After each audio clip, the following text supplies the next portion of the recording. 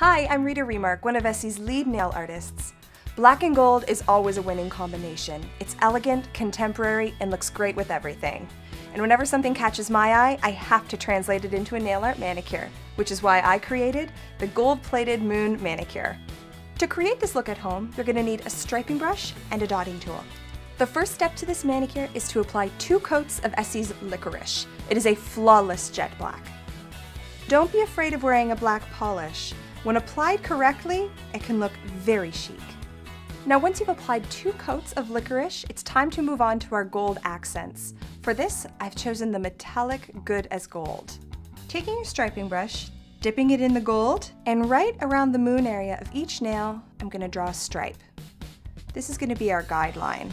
When using the striping brush horizontally across the nail, I find it very helpful to move the hand along with the brush. I've applied the gold line to each of my nails, now it's time to fill in the space.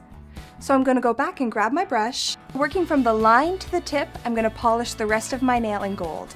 Good as Gold is a full coverage polish, so I only need 1 coat.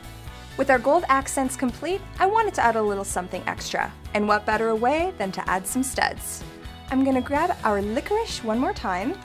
Now using my dotting tool, I'm going to dip it lightly into the polish and then dot it along the gold line.